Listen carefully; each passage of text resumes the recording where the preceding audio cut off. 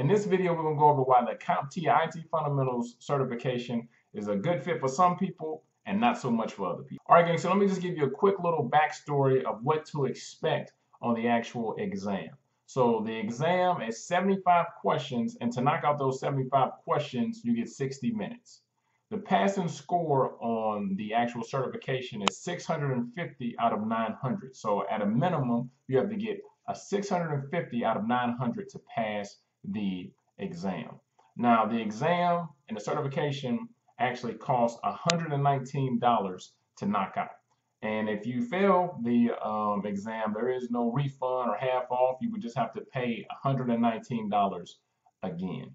So, in my personal opinion, and this is what I tell my students, the IT fundamentals course is geared towards super duper fundamentals, like just really fundamental stuff. All right, so entry level, super entry level stuff. So even on the CompTIA website, they say that this is for good prep for career changers, people in middle school, and people in high school. And I also like to add, this is for people who consider themselves computer illiterate, have issues navigating operating systems, have issues navigating Facebook, Instagram, have issues with Microsoft Word, just people that don't feel comfortable with technology at all. This is the lane that you guys should probably go. So just to introduce myself, just so we won't be strangers, I'm Rob. If you got any questions, comments, concerns, you can drop them in the comments below, or you can email me, or you can actually head over to itmasterkey.com and look at the courses that we offer. So while I was developing courses, I was actually about to develop, and I did develop an ITF or IT fundamentals course, and I was going to, put it out for people to enroll, and it was going to be for a fee. But after I did a lot more research and looked at a couple of different things, I noticed that employers or just in the marketplace, people weren't really looking for ITF Plus. So I actually started giving it away for free. That course is actually filled now, and I'm actually revamping it. And when I revamp it and redistribute it, it'll be free as well. So after I saw that people weren't really fiending over this, because most people are getting certified almost choked to death. Most people are getting certified because either they're changing careers or they're looking to get promoted in their current career. And I don't believe that ITF Plus will give you or garner that type of respect. If you don't believe me, you can go to Indeed, Monster, wherever else, in LinkedIn, and see, what jobs want you to have ITF Plus. Other than an ITF Plus instructor, I don't really know what job would make you want to get ITF Plus or require you to get ITF Plus. So I'm gonna give you a couple example questions. I actually have a test prep lecture right after this video to see, how you feel. If you go through those questions and you feel like, damn, I don't really know this stuff, then ITF Plus may be for you. But if you rock through these questions and, oh, this is too easy, like I tell my students, all of my students, I tell them to go directly for A+. I don't advise any of my students to actually get ITF Plus certified. I say, hey, it has some cool concept, it has some fundamental stuff that may, make the A+ stuff a little bit more easily digestible. But as far as actually paying for the test and taking it, I don't advise any of my students to do that. Now, CompTIA is a wonderful organization. Damn near all the questions or all the courses that I've created are CompTIA specific because I believe in their certifications. And this one, like I said, I believe in this one as well, but it's just for a very niche demographic, a very small demographic, right? It's basically for people that just don't feel comfortable. It's basically ITF Plus would be for someone who wouldn't feel comfortable setting up what I'm doing right now. They wouldn't feel plugging in a webcam and recording themselves. They wouldn't really click. And there's nothing wrong with that.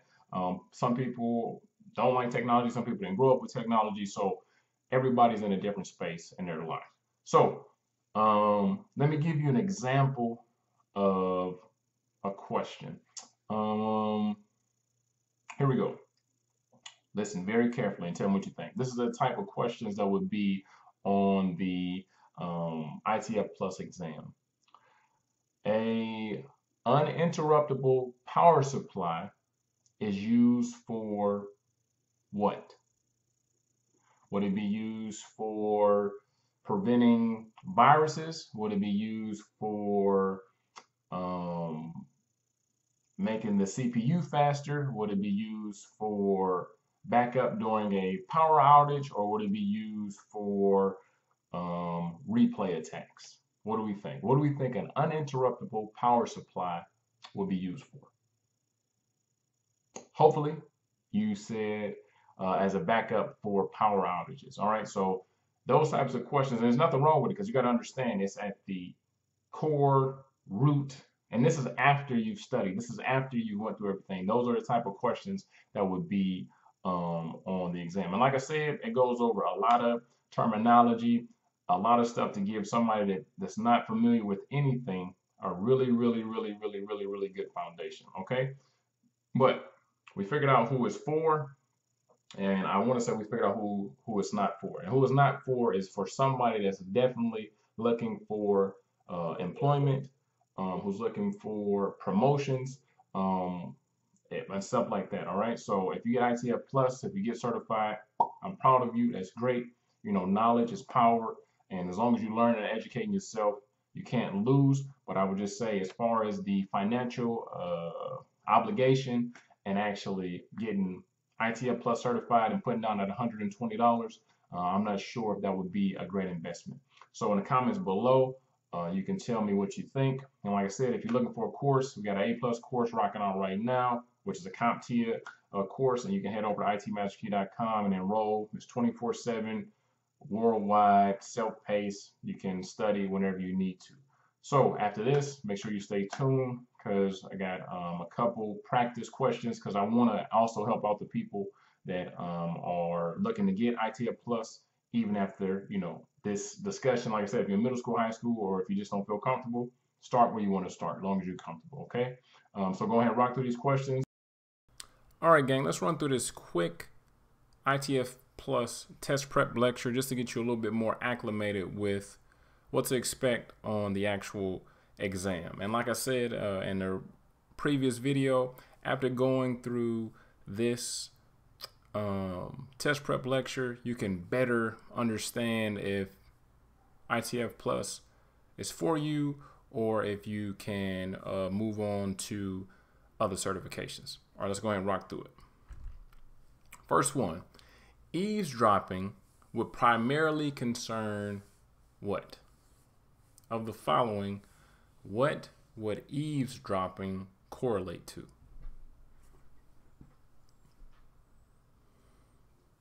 Easy. Confidentiality. So, eavesdropping is trying to figure out something that is secret, something that you're not supposed to know. Eavesdropping is trying to decipher, figure out, steal, overhear confidential information. Next up, typing your username and password would be considered what?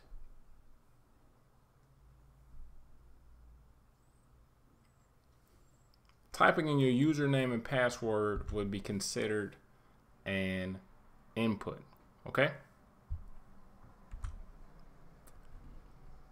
Ransomware is when an attacker does what?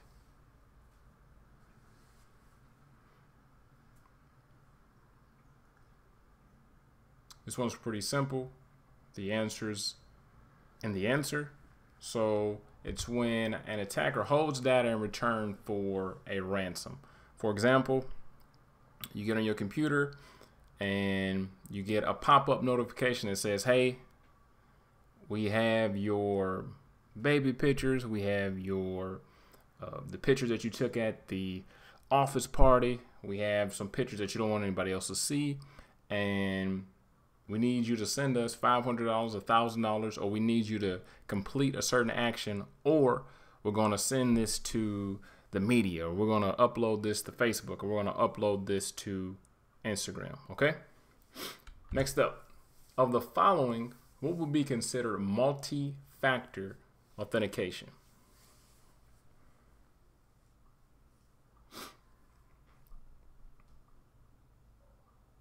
So I'm going to give you the answer, then I'll let you think about it for a little while, why that's the actual answer. So the question was, which of the following is multi-factor? And the answer was smart card and password. Why is that answer correct? And why are the other ones incorrect? All right, when you authenticate, there's a couple different ways you can do it. It's something that you know, something that you have, something that you are, something that you do, or your location. So a PIN and password, that's the same thing. That's something you know. Facial and voice recognition, that's something that you are. Passphrase and PIN, that's something that you know as well. The only thing that would be multi-factor, two or more things, would be smart card, that's something that you have, and password, which is something that you know. All right, cloud storage is much more secure than traditional storage. Is this true or false? Now, on the actual exam, there are no true or false questions. But once again, this is just to get you acclimated and just to pretty much gauge where you are in the certification process. So what do we think the answer is? Hopefully, you said false. Inherently, cloud storage is no more secure than physical storage. All functions performed in the GUI can be executed in the CLI. All functions performed in the GUI can be executed in the CLI. So those are acronyms. Hopefully you know what those acronyms stand for.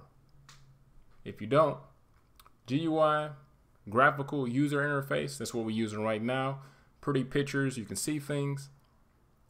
CLI is the command line interface, and that's where you would have to actually type in the correct commands to execute whatever you're trying to do.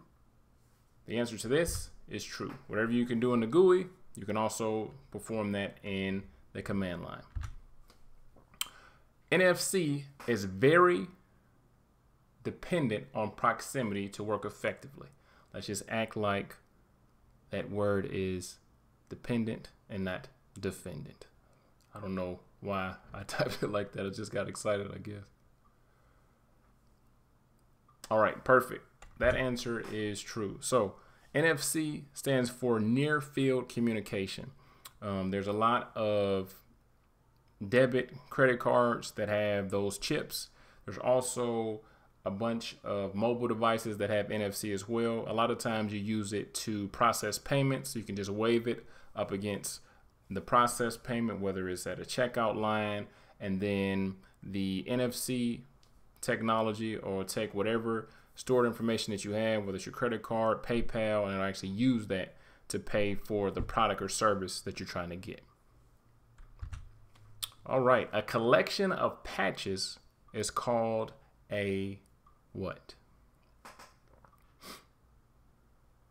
So a patch is just pretty much a software update or a fix that patches some kind of vulnerability or some kind of compatibility issue within a program. So instead of giving you 10 patches separately, what would it be called if they grouped all those patches together and gave them to you? Perfect. It's called a service pack. Windows Defender is used to detect network outages. Is that true or false? That is false. So Windows Defender is used to detect and get rid of spyware, not to detect network outages. All right, gang, so you got my opinion on the ITF Plus exam. Once again, It's cool to learn this stuff, but I'm not sure, or I don't believe that the actual certification is worth grabbing. I don't steer my students to go towards that. But if you are studying for ITF Plus, if you want that certification, by all means, go knock it out. Education is always good, no matter what form. But like I said, if your main goal is employment, that's not really one of the certifications that employers are looking for. So if you enjoyed this video, make sure that you like the video, comment on the video with any questions or any other videos that you would like to see, and subscribe. And also, if you need any type of certification assistance, you can head over to itmasterkey.com and enroll in a self-paced course. Follow us on Twitter, listen to the podcast, like us on Facebook. And other than that, I'll see you in the next lecture.